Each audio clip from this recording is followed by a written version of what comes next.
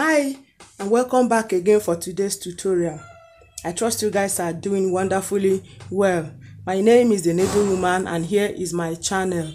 I want to sincerely appreciate you guys for your views. Thank you for your comments, thank you for subscribing, and thank you for the time you put into my videos. And if you are yet to subscribe, I implore you, please hit on that red icon and also touch the bell so that once I upload you get notifications. So today we shall be making a simple dress with 2-layer circle sleeve. So let's just get right to it. I already spread out my fabric. I folded it into 4, leaving my zipper allowance of 1.5 inches. You can choose to leave yours at 2, but I want to leave mine at 1.5 inches. Having done that, I ruled a line. I'm going to be calling this one the line 1. This first one, this is going to form the base of our measurement. All right, and then the second line is going to be our bust line. I hope you can see that. This second line is going to be our bust line. All right, and the third line is going to be our waist line.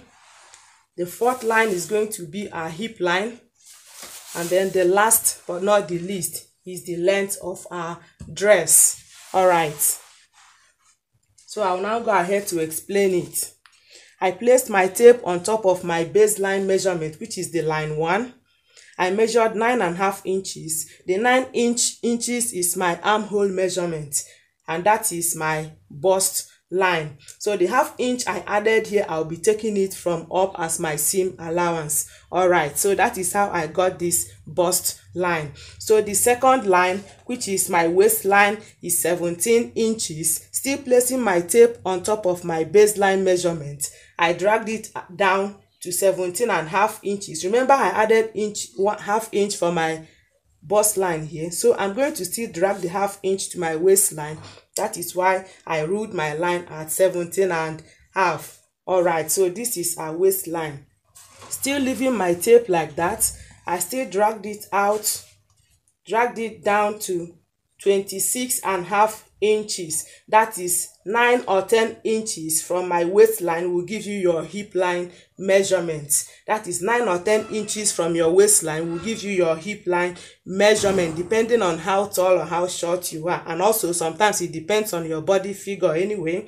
All right, so dragging my tape all the way down, I measured 26.5 inches. The 1/2 inch I added is for the 1/2 inch I will still take from my shoulder measurement. I hope you guys are following. All right, for the length of my dress, it is 48, and as you can see here, this is 48.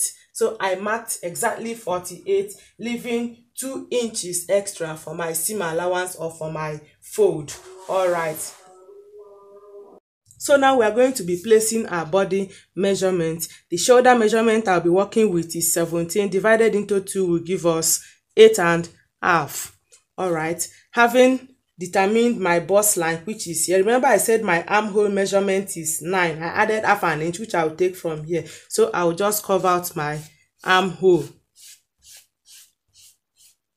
All right, having done that, my bust measurement I'm working with is 42 divided into 4 will give us 10.5.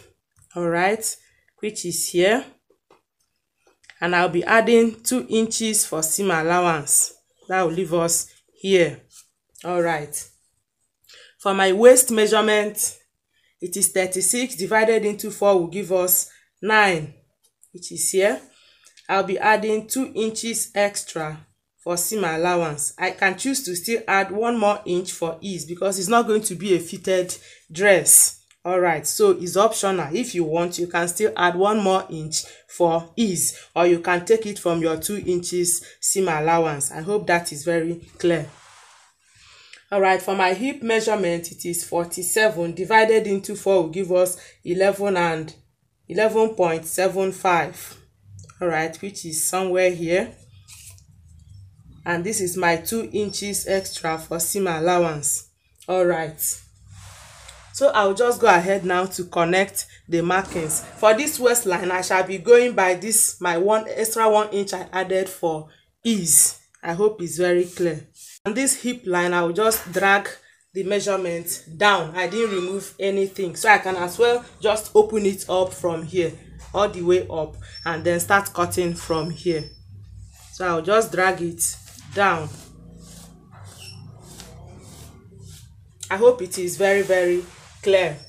All right, for my neckline, I shall be using 3.5 inches.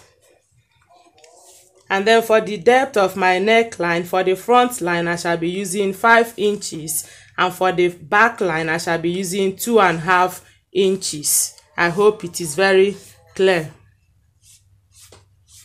Having done that now, I will just proceed to cut it out. Having cut it out, I will also remove my 1-inch shoulder slope here. Or better still, let me work with just 1/2 inch. So I removed 1/2 inch shoulder slope. I will also cut it out. So this is what we have after I cut it out. All right, I'll neatly fold it and then cut the circle sleeve. All right, so here we go for the sleeve. First, I'm going to fold, and then I'm going to also fold for the second time, making it into 4.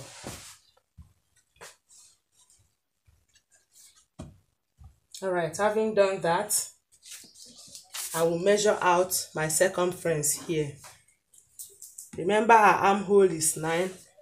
If you add the front and the back, it will give us 18. So to determine this circumference here, we are going to divide 18 by 6.28, and it will leave us at 2.86, approximately 2.9. All right, so I'm going to measure 2.9 here. I already made a tutorial on how to calculate the radius of a circle. All right, so this is our 2.9. Okay. All right. So the length of my circle sleeve is 9 inches. So I will just mark out my 9 inches, placing my tape on this circumference here, on this radius here. I'll mark out 9 inches. Having done that, I will proceed to now cut it out, both this first one and this second one. All right, so here is what we have. You can see it, the long one and the short one. Remember, I said it's going to be 2 layers, so I'll just go ahead, use my bias and turn these rough edges of both sleeves. All right, so having knitted the neckline, as you can see, I will just proceed to put the dart this way. You measure your shoulder to bust measurement, which is 12 inches. I added 1/2 inch extra for the seam allowance I'll be taking from up here. I also measured shoulder to half length measurement, which is 17 inches. I also added 1/2 inch extra for this allowance at the shoulder here.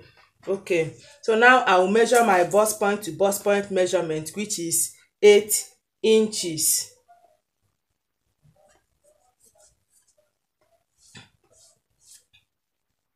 I will be adding 1/4 inch. I don't want to use half. I'll just use 1/4. But if you like, you can use half. But I want to use 1/4 inch for this dart. So I will measure 4 1/4. Okay. So having done that, at the upper part of the dart, I will go up by 3.5 inches. Sorry. Placing my tape. Okay, let me do it this way. Placing my tape at my waistline, I will go up by 3.5 inches, which is here. And then at the down part, I will go down by 4.5 inches. So at the end of the day, what you have as my dart is 8 inches. Okay. So that 4 1/4 I measured here, I will just take it down also to this my dart point here. I will also take it up to my dart point also. I will connect it with a line. Okay, so now this quarter I went in towards this side by, I will also go in towards the other side. I hope you understand it. If it is not clear to you, okay, let's use half. I will go in by half an inch so that you understand better. And then at the other side, half an inch. So this is the one we are working with now. Half an inch. Okay, having done that, I will just connect from this point, this dart at the lower part, to this my half an inch. I will also connect to the upper part of my dart. This is what I mean.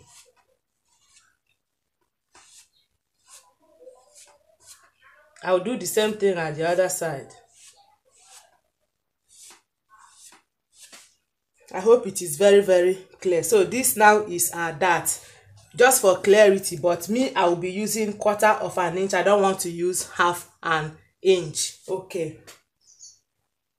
So basically for our back panel, the same way we did it at the front is the same way it is done at the back. The only difference is that the length of the dart is now longer at the back. The back dart, having taken 3.5 inches here for the front dart, for the back I will take 4 inches up and then 5 inches down to give us 9 inches length of dart at the back. All right.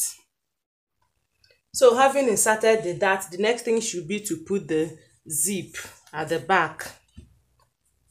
I'm going to go down from my neckline at the back region to 22 inches. Then I'll remove my 2 inches seam allowance. So I'll start to make my stitch from here all the way down to the hemline, from here down, so that when I'm through, I will now open it up and insert my zip here. So from here, from the neckline here, all the way down is for my zip. Then from here, I will close it up. So with the zip inserted, I will now take a body measurement. The bust measurement I'm working with is 42 divided into 2 will give us 21. But I shall be adding 1 inch on each side of the fabric for ease. So instead of 21, I will just measure 22 on each side. I hope it's very, very clear.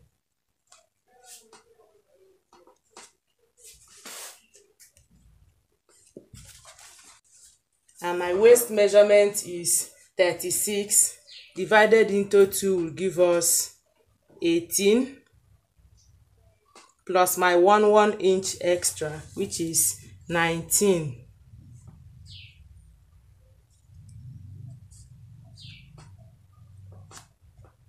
The 1 inch is for ease because this is not a very fitted dress. Okay, for my hip measurement, it is 47 divided into 2 will give us 23.5 plus our 1 inch, which will leave us at 24.5. With that done, I will just join the body measurement.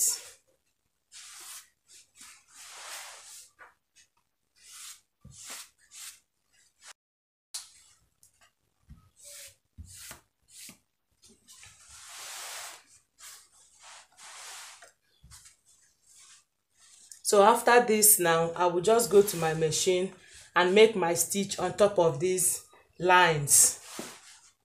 I hope it is very clear. After joining them at the sides, the next thing should just be to fold the hemline. And you can see my notch here. So I will just fold it inwards with the notch as a guide. And then I'll make my stitch because I want this part, this down part, this hemline to be a little bit bold. You can still fold it in very well and leave it slimmer like this, but I want it a little bit bold. That is why I will make it like this. Okay, now I have finished the hemline. As you can see, the dress is almost ready. What is left is just to insert a circle sleeve, the notch there. Grabbing it, I will make sure it corresponds with this armhole stitch here, where I joined the two fabrics together at the armhole. I'll make sure it is lapping, and then I'll just make my sewing all around. Because we did the measurement correctly, it is supposed to fit. I hope you can see it. It should fit properly. I hope you can see it. So it's very, very easy. I will just make my stitch round it, and that will be all. Okay, so here is our finished product. I hope you can see it. I also made a small belt for it. I hope you can see how beautiful it is. I urge you to please try this at home. It is very, very simple to make. Thank you guys so very much for watching till the end. I appreciate you guys a lot. Thank you for your comments, and if you are new to my channel, please hit on that red icon and subscribe, and also touch the bell so that once I upload, you get notifications. Also, don't forget to leave your comments. If my tutorial has been helpful to you, please give us a thumbs up. Also, please help us to share our videos. Till we get to meet again in our next class, don't forget that I love you from the bottom of my heart, and please take very, very good care of yourself, and also believe in yourself. Bye.